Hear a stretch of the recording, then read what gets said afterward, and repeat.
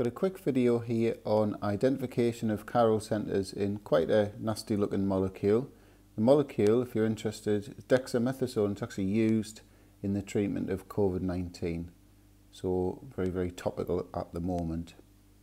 Okay, so if you want to have a go at that, identify the chiral centres and then calculate the total number of optical isomers. And then when you're ready, I'll go through the answers.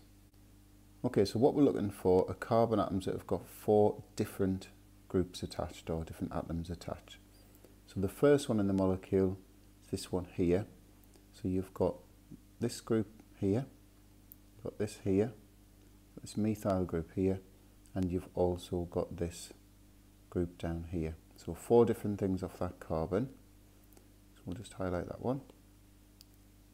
And then the next one is this one here. So you've got the fluorine, you've got up to this carbon with the OH on, you've got down to there and down to there. Next one is this one here. So on this one you've got the OH, you've got this bond down to here with this carbon with the fluorine on, got this up to this CH2. So where's the 4th one? So obviously there's a hydrogen on there, which isn't shown in skeletal formula, which students sometimes miss. So there's one. This isn't chiral because you've got 2 hydrogens on there.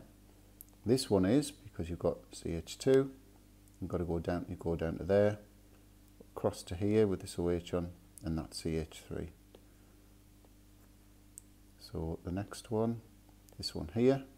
So we've got this group here, this group here, up to there, and an H.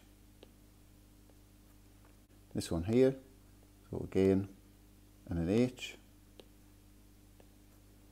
And then if we move into this pentagon ring, so we've got this one here.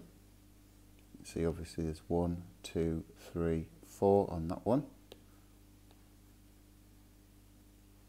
And the final one is this one here. So you've got this methyl group, you've got this CH2 down to here, you've got this group here, and you've got hydrogen.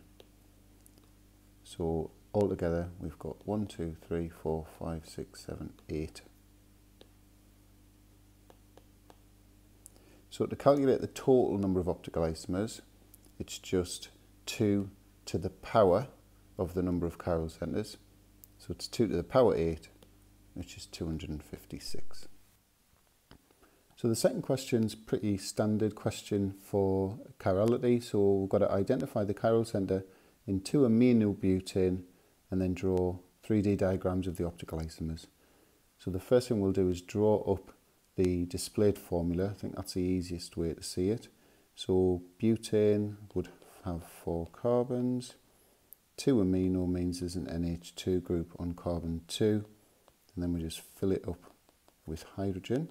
So now we've got that, we can identify the chiral centre. So we're looking for a carbon atom with 4 different groups attached. So it's this carbon here.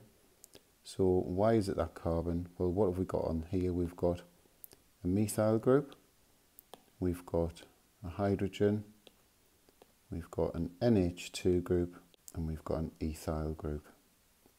So we've got 4 different groups attached to that pink carbon.